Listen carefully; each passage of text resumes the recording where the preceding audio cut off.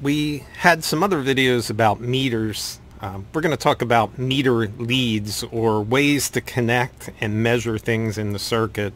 And man, as many meters as there are and different things that you do, you just never really end up with all the different kind of meter leads that you need. It ends up that electronics terminate or are ended. Wires are ended in many different connection types. So you never can have enough meter leads. They're not the cheapest thing in the world. There are some options in buying from China.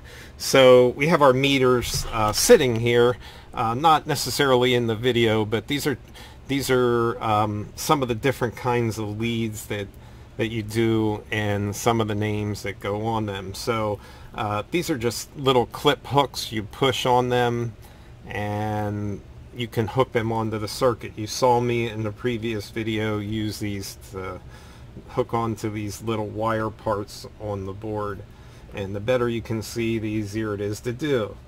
One of my favorites, and actually I've probably been injured more times by them, are these really sharp points. A lot of times these are used in automotive troubleshooting, and you actually can jag the pin right through the insulation on the wire. So this is the black part here is the insulation, and thicker wires you would just push a hole through there and hit the metal to measure it, and that's just the way to do it. I like them because a lot of times with electronics we're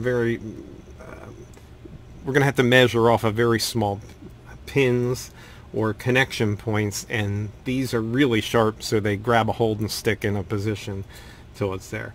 You also saw me push these into the holes on the breadboards, and they fit in there very nicely to do that. Also, there's some really nice meter lead kits, and these meter leads actually pull off the end, and then you can use all these different shapes to do it and just push them on for what you need. And maybe one side of the connector you would do one thing and the other side you would do the other. These are just a little bit of a modified clip type thing. It's a fairly large meter lead connection part, but you just pull it off and put it on, and you can see a lot of options in here.